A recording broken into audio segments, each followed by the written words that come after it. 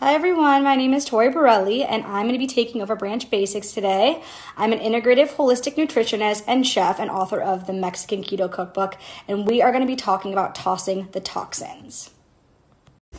So I want to cover a couple things that are very, very important and crucial to reducing the toxic load in your home and in your body.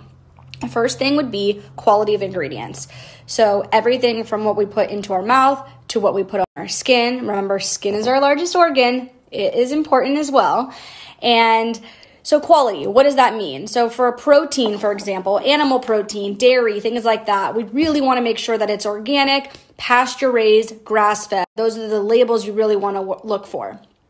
Then looking at fats, high quality fats, avocados, coconut oil, high heat fats. So ones that you're going to take to temperature, such as avocado oil. I use that a ton in my cookbook. Very, very important, because if you're heating something too high of heat, it's going to actually become oxidized and create oxidation in the body, which creates inflammation. So we've got quality. Our next one is cookware. This is something, if you're bringing home an organic grass-fed piece of beef and you're going to cook it on your Teflon nonstick pan, that's not good. So you're kind of defeating the purpose.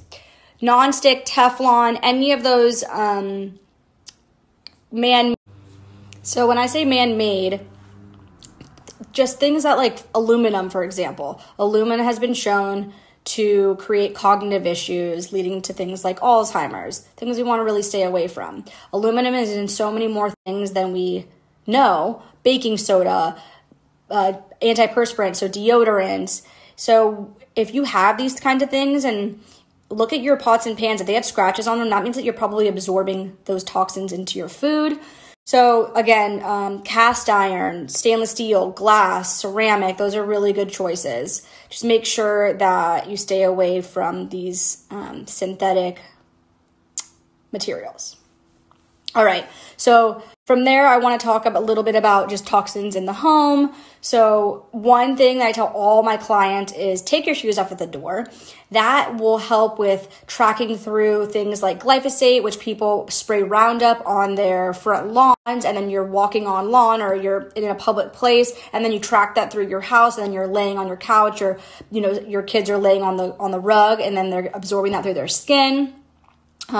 Also, everything that we put on our skin, from lotions to hair products, all those types of things, all get into our system. So start reading labels. Same with food. Even if something says it's healthy, you need to read the labels. I'm always reading labels, and sometimes these new companies will start to stick in things like sugar. Or preventive living is where it's at, right? We don't want to wait until we're sick until we make changes. So a couple swaps really quick that will really, really help you in your kitchen are changing healthy fats to fats like avocado oil. For most people are cooking with commercial oils such as canola oil or vegetable oil, which is very, very inflammatory. So when you're using high heat, we're going to use avocado oil or coconut spray, which I love.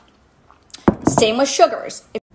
It's incredibly important to create goals for yourself that are attainable and that are easily implemented into your daily life. I've created my Mexican Keto Cookbook just for that, for you to have preventative living tools that taste delicious and that are easy to cook. I actually am sharing my turmeric, cauliflower, and broccoli recipe with Branch Basics, so you can find it on their blog. And also my Mexican Keto Cookbook is on sale on Amazon right now, and I hope you love it, and I hope that 2020 is your best year yet, your healthiest year yet, and that you create healthy, nutrient-dense recipes in the kitchen. Enjoy!